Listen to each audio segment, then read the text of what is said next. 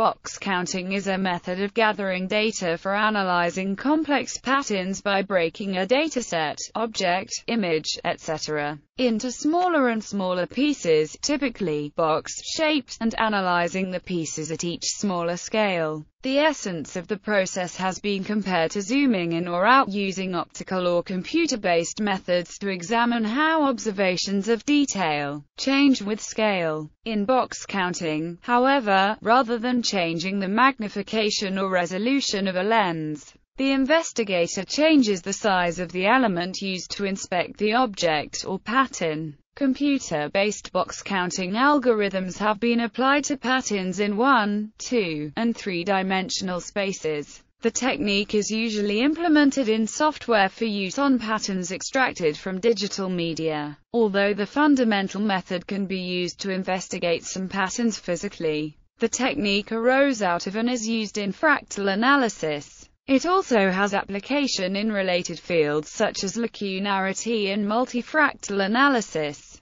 The method. Theoretically, the intent of box counting is to quantify fractal scaling, but from a practical perspective this would require that the scaling be known ahead of time. This can be seen in Figure 1, where choosing boxes of the right relative sizes readily shows how the pattern repeats itself at smaller scales. In fractal analysis, however, the scaling factor is not always known ahead of time. So box counting algorithms attempt to find an optimized way of cutting a pattern up that will reveal the scaling factor. The fundamental method for doing this starts with a set of measuring elements, boxes, consisting of an arbitrary number, called here for convenience, of sizes or calibers, which we will call the set of S. Then these sized boxes are applied to the pattern and counted. To do this, for each a measuring element that is typically a 2-dimensional square or 3-dimensional box with side length corresponding to is used to scan a pattern or data set according to a predetermined scanning plan to cover the relevant part of the data set.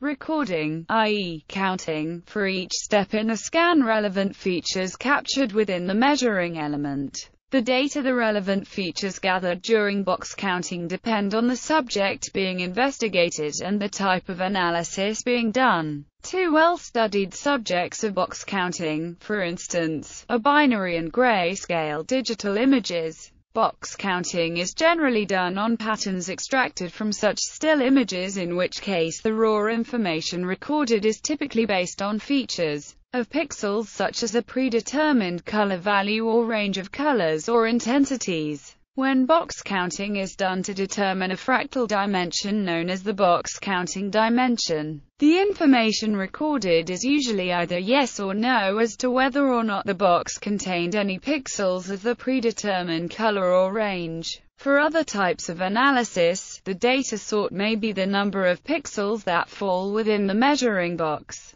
the range or average values of colors or intensities, the spatial arrangement amongst pixels within each box, or properties such as average speed. Scan types. Every box counting algorithm has a scanning plan that describes how the data will be gathered, in essence, how the box will be moved over the space containing the pattern. A variety of scanning strategies has been used in box counting algorithms, where a few basic approaches have been modified in order to address issues such as sampling, analysis methods, etc. Fixed grid scans. The traditional approach is to scan in a non-overlapping regular grid or lattice pattern. To illustrate, Figure 2a shows the typical pattern used in software that calculates box counting dimensions from patterns extracted into binary digital images of contours such as the fractal contour illustrated in Figure 1 or the classic example of the coastline of Britain often used to explain the method of finding a box counting dimension.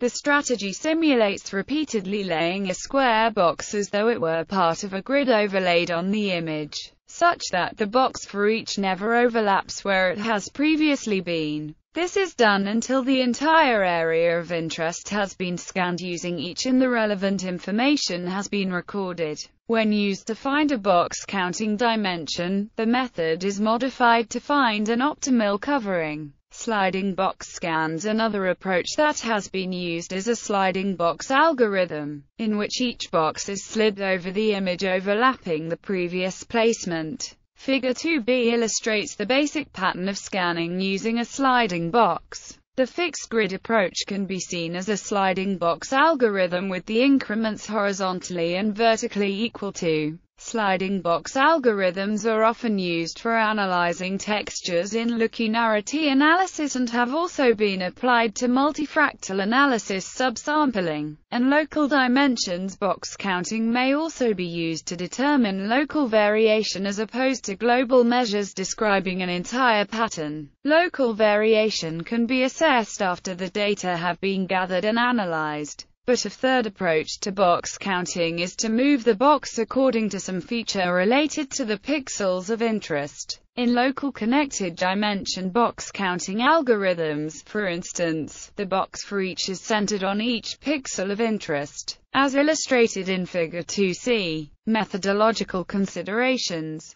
The implementation of any box counting algorithm has to specify certain details such as how to determine the actual values including the minimum and maximum sizes to use and the method of incrementing between sizes. Many such details reflect practical matters such as the size of a digital image, but also technical issues related to the specific analysis that will be performed on the data. Another issue that has received considerable attention is how to approximate the so-called optimal covering for determining box counting dimensions and assessing multifractal scaling. Edge effects. One known issue in this respect is deciding what constitutes the edge of the useful information in a digital image, as the limits employed in the box counting strategy can affect the data gathered.